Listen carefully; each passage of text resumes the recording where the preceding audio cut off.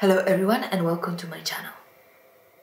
I hope that you spend most of the time at home, like me, and that you are still healthy. Today, I would like to show you how to remove a moving object from a clip in DaVinci Resolve.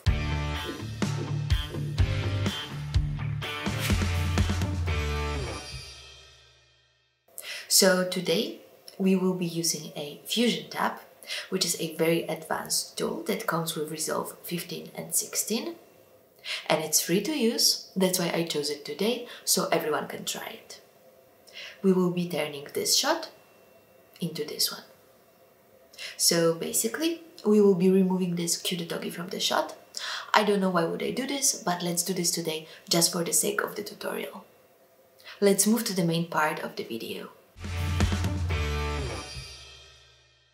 I already have my clip on a timeline and I have my Fusion tab opened.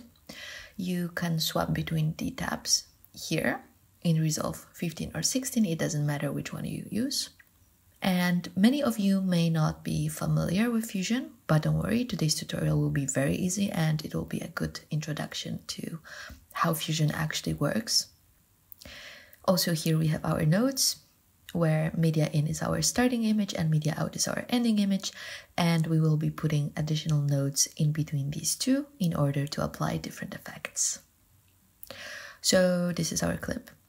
I'm gonna play it again. And the first thing to do now is to click Shift Space on Mac or Control Space on PC, and it will open our effects. And I've already typed it in, but if you don't, you just have to type Paint in the window here and then select our paint effect. Okay, it appeared on the timeline, but it's disconnected from our clip. So by using these arrows, I'm gonna put it in between our in and out nodes. Okay, and now first make sure that you have stroke selected here, not a multi-stroke, because it will only do one frame by default, which is a bit annoying. Then we go to modifiers, apply controls, and we will choose clone. Then I'm going to choose still source, and I'm going to tell you why we have to do this. So, for example, to remove a dog from this part of the shot, we will have to take and clone a frame from the later point of this shot. For example, here, when the dog is not in this area. And then we'll use a paint clone tool to remove him frame by frame and to replace this area with that another frame from the clip. So I have my still source selected, then I have to choose a frame that I want to copy, which in this case will be my last frame, which is 133. And then also we have to choose our source clip, which will be obviously our starting image. So I'm just gonna drag and drop it here like this. And we are almost ready to go. Now I will just change the size of my brush because I think it's too small. So I will open my brush controls and increase the size. And now we can start painting. I'm trying to be quite precise while doing this because I want to cover the whole object. Yeah, it's quite amazing how it works.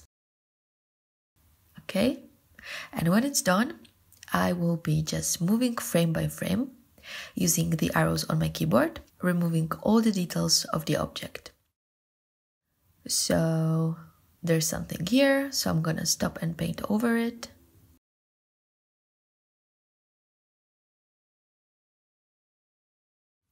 And there's more.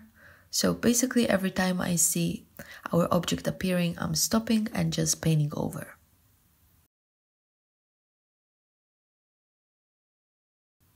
Okay, I will go back now to check if I have removed everything.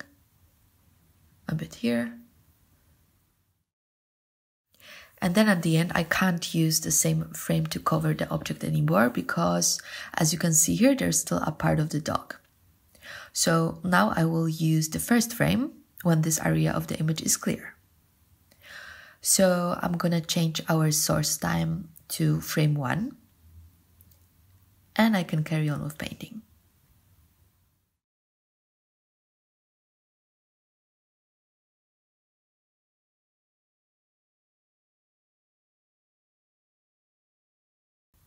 Okay, now let's gonna play the clip to see if the object has been perfectly removed.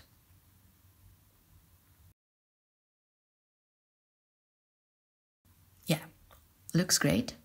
And again, before and after. That's all for today. I hope you liked it. I'm preparing a lot of very helpful tutorials for you. So if you are interested, just click subscribe button and wait for another tutorial.